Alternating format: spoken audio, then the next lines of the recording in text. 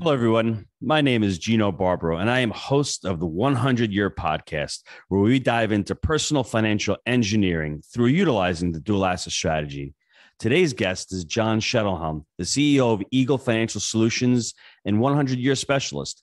He's helped thousands of clients grow their wealth, reduce their taxes, who doesn't like that, and work toward their dreams of financial security.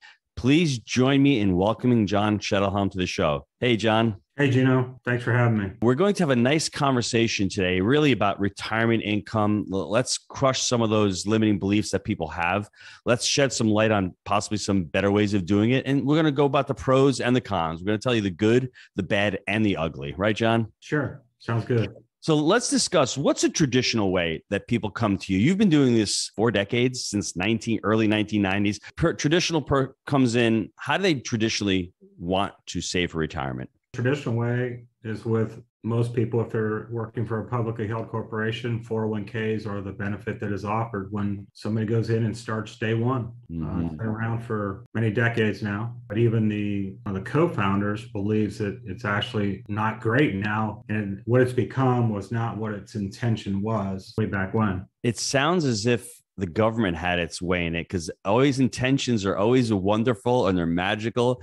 But when it comes to actual execution, it doesn't seem as if it's always a good thing. And for those conspiracy people out there, I think of looking back 30, 40 years ago, the government created this great scheme for Wall Street to get your money, to be able to have to put money into 401k. You're putting money into a 401k, you're deferring your taxes early on. Taxes are going to rise, we know, in the future. Now you're creating people putting money into the system and at the same time pulling it out. So you're creating supply and demand there. So don't call me a conspiracy person, John, but that's the way I see it. What are your thoughts? No, I agree wholeheartedly with that. I mean, I always tell people it's ironic. Some people think a 401k plan, oh, it's really good. And I'm like, okay, so it's good. You put money into it. And then when you need money, you can't get to it. And even if you could get to it, the government's going to penalize you an extra 10% on top of the income tax you're going to have to pay anyway. So I tell people, it doesn't really feel like it's our money when you have those strings attached. That's a great point. And I'd like to just share something that I shared with my wife a little while ago. And she really understood the mindset of wealthy people. We are trained as middle class to save for an event. That's what it comes down to. You're saving for college. You're saving for your kids' weddings. Ironically, I have 6 kids, a lot of weddings coming up. You're saving for retirement. I always told my wife what I was taught as an entrepreneur, as a wealthy investor: save to buy an asset. That asset in turn will pay for the events. Our very first deal we bought over a decade ago. And all of a sudden that deal has paid for my first child's college education. She's graduated. She's a missionary up in Tiger. She's doing great. Now my second child is up to bat. And guess what? That very first asset is still paying for college, and it's appreciated in value. The principal is getting paid down by the residents, and all of my kids are going to go through college from that one asset. And when we're talking about the dual asset strategy and whole life insurance, you're able to borrow money from your whole life policy to buy these assets. So you're not just saving for the event, you're saving for the opportunity to buy assets that will pay for those events. And my wife, God bless her, amazing person, hates real estate. When I explained it to her like that, she goes, Gino, why aren't you buying more real estate? I said, thanks, Joel. Thanks for giving me the okay to go buy it. But John, let's talk about some better ways to save for retirement. So, when we're talking about the dual asset strategy, and if you just compare it to like the 401k, which a lot of people have, the first thing I'll tell people is let's pretend you're a farmer, even at its basic core level. And I'll say you have your seed in your hand, which is very small. You're going to plant it, and it's going to mature, and it's going to grow, and it's going to become this huge, bountiful harvest. And I'll ask the question, where would you rather pay your tax? On the seed, which is small, or on the harvest, which is much larger? Now, everybody I've ever asked that to, thousands of people, they always say, well, on the seed. And I'll say, well, when you put money in your 401k, where are you paying it? And they're like, on the harvest. So not only are we tying our money up, but we're also discounting the fact that we're going to pay a lot of taxes in the future on that money without even thinking about it. Whereas with the dual asset strategy, using a whole life insurance, that money is paying tax now, tax-free later, but more importantly, it's liquid along the way. So you're mentioning weddings and things like that. So you can use it for your real estate deals, weddings, anything you can think of that you're going to need in life along the way.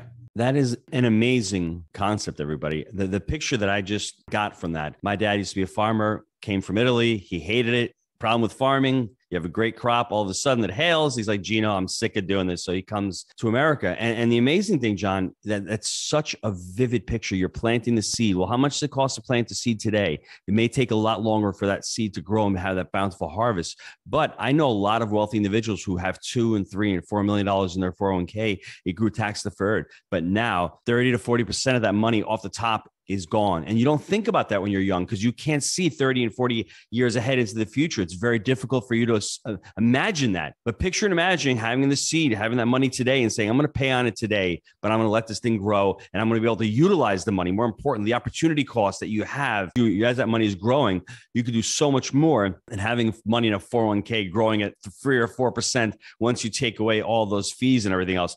Let's talk about some of the pros, other pros of whole life insurance. I mean, there's so many pros to it, and people don't typically think about utilizing it as retirement income. It's liquid, first and foremost. For many business owners, it can be creditor proof, just depending on what state you live in. So we've used it for emergencies for folks. Right now with the markets falling, a lot of people are nervous, but our clients that have the life insurance, they have access to that money. It's not tied to the markets. So it's very stable. It's very predictable. It's easier to plan for. If you don't know where things are going, like the risky assets, this helps balance out your portfolio because you can see it's predictable. It's why the banks own so much life insurance on their own books. It's because of that, because it is stable. It is secure. It's one of the safest assets out there. I'm writing all these notes down, John. I got to recap for everybody because sometimes things seem too good to be true, or we're going to get to the cons because there are obviously with every pro in situation when you're putting money into an asset, there are always cons to it. It's liquid, everybody. Number one, we're using it as a cash management strategy. If I have a short run where I need to buy equipment or I need to get payroll done or I need some kind of expense, it's there. Pull that out of your 401k, you take a 10% penalty plus any fees on selling any kind of stocks or bonds or whatever you have in your 401k. Credit approved. It's stable. These companies have been around, specially designed mutual life insurance companies. They've been around for over 150 years. They've never missed a dividend payment, the companies that we worked with. It's predictable. Who doesn't like predictability sometimes in our lives, especially when we're planning for something 20, 30 years out? And what I like about it, it's also credit protected. Bankruptcy. A lot of states allow you to have that money if you come around and all of a sudden something happens, you get a bankruptcy or somebody comes after you, it's safe in there. And one thing, John, can we talk about also the provisional income? Once you start pulling money out of your whole life as you're retired, it doesn't go against provisional income and Social Security, does it? No, it doesn't. And that's a huge thing going on right now, especially in light of they're talking about changing the rules on Social Security again. And I tell people, like, the way that they're going to mess with benefits is they're going to look at your tax return. And if you have income, so that would be a 401k or an IRA and you're taking income or pension, and they're looking at it, it's like, well, you're making a good living, you're doing just fine. They can mess with the Social Security benefits because it's on your tax return. Same with Medicare premiums. They look at how much you make, and your Medicare premiums are determined by how much you make. So if I'm taking money out of my life insurance policy tax-free and it's a policy loan, the difference is I'm not going to pay it back, okay? And then the death benefit when I die, that goes tax-free to my family. That is not reported on a tax return, so it does not affect Social Security and it does not affect Medicare premiums. I think everyone listening to this should go back and as they're personally financially engineering their plan, does that make sense for you? When you get older, are you expecting to get Social Security? I'm hoping that I do. At the same time, if that doesn't go onto my tax return and it's money that I can pull out, I can borrow. And then when I pass away, it goes to my heirs tax free. That is huge right there, everybody. And amazing. What I'd like to say, let's talk about the cons, though. There are a couple of things. I'll mention one right off the bat. It takes a few years for a policy to get going. It really does. You're not going to get money in and start making tons of money on day one. But I'll challenge everybody out there. Who has ever started a business? Have you started a business and made money on day one? If you have, you're one of the few, and God bless you. It's amazing. But it normally takes time for a business to get going. And then guess what? If you want to become really successful and scale up, you need to reinvest in the business. So it's one of those things where, whole life does take a few years to start churning and burning. I've owned the policy for over 20 years. And I'll tell you right now, that policy is returning double what my initial premium was, and it is cranking out there. I can sleep at night. I don't have to worry about it. I've got the death benefit. If I need to borrow that money today, it's liquid. John, let's go over the cons of working with whole life.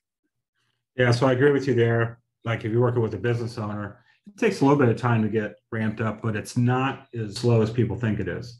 And if you revert back to your 401k, for most people, how liquid is your 401k to begin with? Can you get to it? You can't. It's tied up until age 59 and a half. So I challenge people that are doing the 401k that the life insurance is way more liquid than the 401k is. For the business owner, it's the mindset of, you're right, it takes a little bit of time to get cranked up, but we've had clients use it in as little as 6 months. So it depends on what your resources are and your income to fund it. But some of our clients have been able to use it very quickly. John, before we sign off, do you have any, I don't want to call them horror stories, but stories about your clients who are nearing retirement? And then all of a sudden, I know 2008 seems like it was an eternity ago. We have plenty of those stories. Do you have any of those stories? Even now, where the market's down 10% year over year, people have money in crypto, Bitcoin's down 50% as we speak right now. If you put money in Bitcoin and you're expecting to retire in the next 3 months, you're down 50%. I mean, that affects your retirement. You may have to work another couple more years. So you may have to put more money into those plans. Do you have any stories about any clients who have really had challenging struggles trying to retire from not having money in, let's say, in a whole life policy? Yeah. So the old thinking is kind of this: if you have money in the market and that's all you know, do you know what the safe withdrawal rate is when you go to retire? So you got this pile of money, it's grown, and now you're ready to retire and you need income.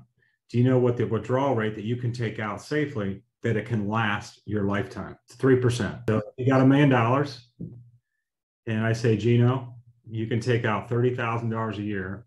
First of all, how do you feel about that if I told you that? 30,000. I'd start crying right now, John, because I'd be like, $1 million and I can only touch 30 grand. That does not seem fair right now. 30 grand, 6 kids, that's really going to scratch the surface, my friend. Right. So a lot of people think in their mind, $1 million, I should be able to take much more out than $30,000 a year. But what people are not accounting for is the volatility or the losses in the market and the longevity that many of us enjoy today. People are living longer. So those two things keep it at 3%, because most of us want our money to last. We don't want it to run out. And the biggest fear that people have is running out of income or money. When we balance the life insurance with the risk of maybe let's say the stock market or even real estate, you might have some down years, but if you're balanced, many times we can double the payout to like $50, $60, $70,000 a year of income just by being more balanced. And the life insurance is the balancing tool. I love that. So you touched upon the barbell strategy off camera. You want to tell the folks what the barbell strategy is and how it really relates to the conversation we're having? Yeah. So the barbell strategy, thanks to Rick Sapio, he brought it to the forefront. And, I used to lift weights. So, those weights have to be balanced on both ends. Otherwise, you got a real problem. So on the right side, you can have your risk assets. And if you're all risky, you're top heavy, right? So we got a problem there. If we're balanced, we need something that's safe, that's not tied to the markets, not tied to real estate, not tied to the stock market and whatnot. So the life insurance is that balanced portfolio that gives us much more stability and predictability. So think of this: if the market is down and you need income, that is the worst time to be selling, right? Mm-hmm. We take the life insurance to use it in those years where the market's down, real estate's down, stock market's down. That's when we use the life insurance. By doing that, we allow the growth assets to come back in value. If we're just taking from the asset that's down, we're going to run out of money so much quicker. But by having that asset that is uncorrelated, we take it from here. And then when this comes back, then we can take it back here. But the two work in tandem, and we can get so much more retirement income by it working together. So many people think it's either this or that. And I'm like, no, it's both. I love that. I really never thought about that, actually utilizing it in the down years when your stock market portfolio is doing bad. And then maybe when the years are down, you have money in your life insurance. Maybe you go out and buy those stocks. You borrow from the cash value from the whole life policy, buy the stocks. And then all of a sudden, stock market goes back, sell the stocks at a profit, pay off your loan, and you have double asset. You have a double dual asset there. What are your thoughts, John?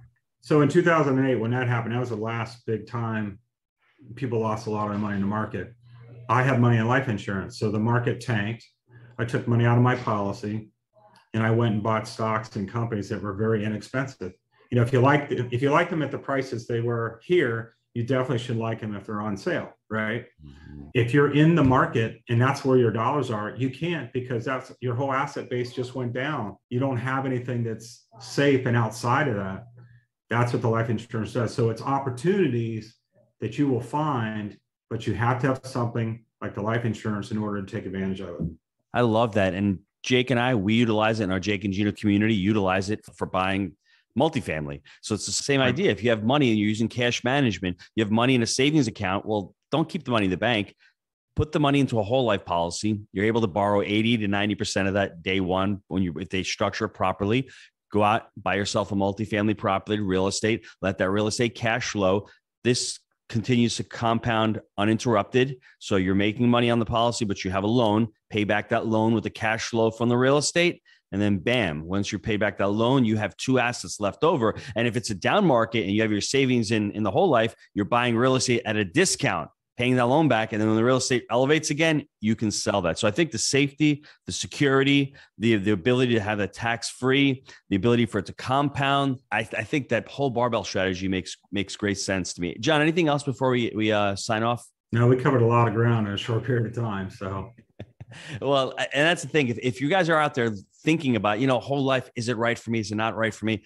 I've been honored to podcast and interview tons of guests. I will tell you, anyone with a 10-figure net worth or more, every single one without fail has whole life in their part of their personal financial engineering, part of their plan. My goal is to get it to anyone who has a 5- and 6-figure net worth. I want them to see how important it is, because if you want to become wealthy, you have to start doing things that wealthy people do. And one of it is personally, financially engineering their life, their plan, and what they want their outcome to look like. And really, if you see behind me, it is the 100-year real estate investor. It's all about the long term. We're not here to tell you you're going to get rich in the next 2-3 years by buying it the whole life. That's not going to happen, but you're going to be planning yourself for the future. You're going to be able to actually plan, like John said, with that predictability, with that planning, and then be able to leave a legacy for your family all at the same time. John, I want to thank you for being a guest on the show. And anybody out there, if you want more questions on the topic or you want to speak to a 100-year advisor, just go out to 100year.com, or even better, go to dualassetstrategy.com and book a call with team members. John, I'd love to get on the call with you and just discuss whole life. So thanks, John. I want to appreciate you for being on. And until next time, have a great day, everyone. Thanks, Gino. Appreciate it.